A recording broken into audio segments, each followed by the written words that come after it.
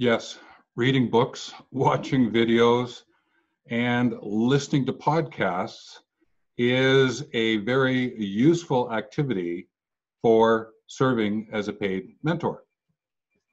Think about that. You get a chance to read books and watch the videos and listen to podcasts while you're working because there's a lot to be said for what books have to offer, what the authors are bringing to you. I call them a book mentor. The videos that you get to watch is that you get to see the actual body language and the actions the person is taking in relation to whatever they may be doing. And I'll give you a couple of examples. And listening to podcasts is often the podcasts are really about the stories behind what the person has gone through, their lived experience, but also giving you some of the tips and tools and techniques that you can actually put into action yourself. And welcome. Dr. Stephen Hobbs here from the Wealth Movement. I have been a facilitative mentor for 30 plus years, and I have grown to truly understand the meaning, the contribution that mentoring offers in terms of being of service, of being for the world.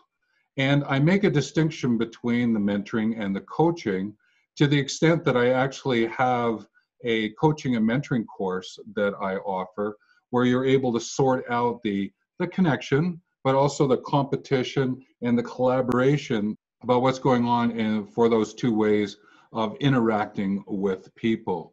So the link is here, and also you will find it at the end.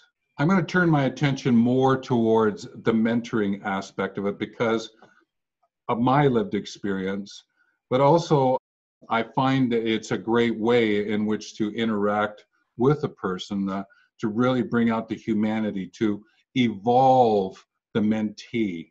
And I'm not putting a slight against coaching. It's a great educating approach. It serves the world in a great way. It's just that I know that I'm not a coach. I've learned that through my own practice, and I am a mentor. I have that in my heart, in my head, in my hands, and I bring that whenever I serve someone.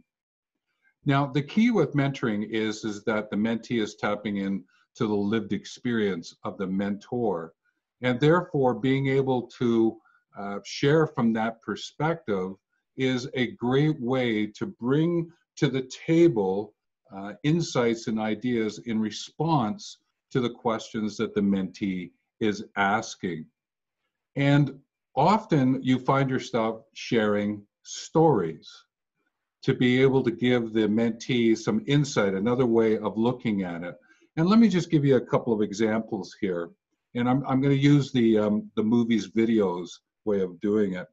If you think of the Karate Kids series, and there's a number of them there, Mr. Miyagi, he was helping Daniel to learn karate. And he did it with a bit of a mix of coaching and mentoring, but he certainly came from a mentoring perspective. And when I watch those series, it's great to be able to pick out the difference between the mentoring and coaching and to be able to go, how might I use that movie if I was sharing a story about explaining my practice of mentoring to the mentee and how I might use coaching if I was to include it.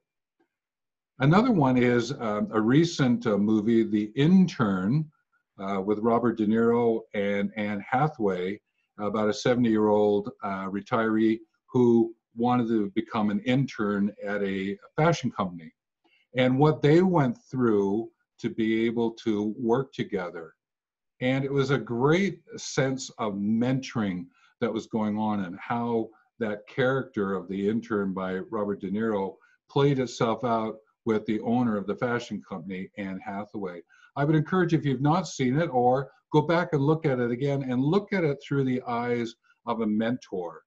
Robert De Niro had this experience. He was able to bring it to Anne Hathaway. The other thing that really is interesting that I find with mentoring is that in our lived experience, we have our research that we've done. We went out and looked for concepts, but we also have our results, which come from our practices. And as a mentor, by sharing our stories, answering questions, we're able to report on those results and on that research. But the great thing is, by watching the videos, reading the books, listening to the podcasts, you actually can draw from more insights because you can tap into other person's research and results and be able to weave their stories into the story you're sharing with your mentee.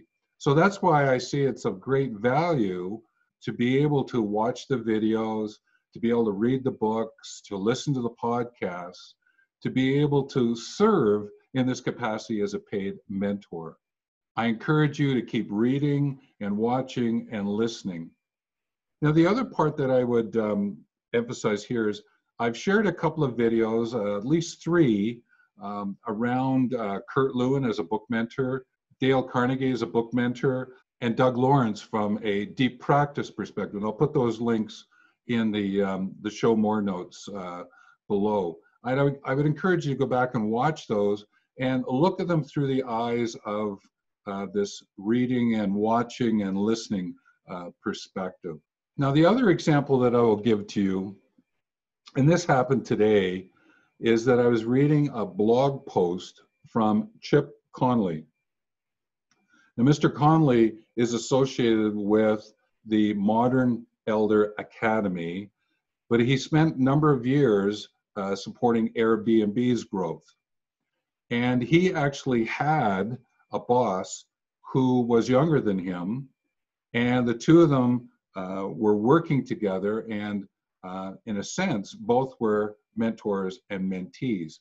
And what he came up with was the term mentern, and it's this combination of mentor and intern. He was an intern to his boss, and his boss was an intern to Mr. Conley, and he coined that term. And I just thought it was very timely because I was going to share this video with you today that I actually picked up that blog post. I'll put a link into the show notes below so that you can go read it. There's also a video that he shot at the Modern Elder Academy, and I'll put a website address for that as well. In summary here, like a recap, is that reading books, watching videos, listening to podcasts are good for you serving as a paid mentor, because you have more insights and ideas to draw from, to use the metaphors of the movies, to draw the insights of the lived stories coming from the podcast, to be able to bring the book into the room and use it as a book mentor to go along with the conversations that you're having. And also to encourage the mentee to go read the books, watch the videos, and listen to the podcasts as well. Now, that's it for this video. I thank you for joining me. I encourage you to subscribe, like, comment this video.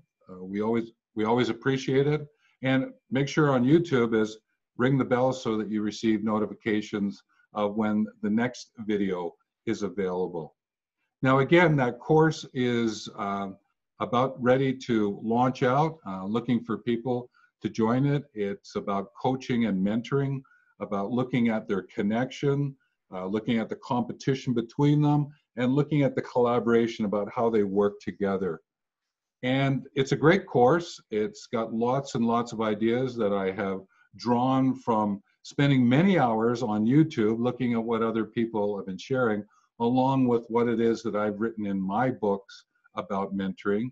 And I would encourage you to learn a little bit more by going to the website below, and you'll notice it on the end as well. So again, make sure that you subscribe and comment below.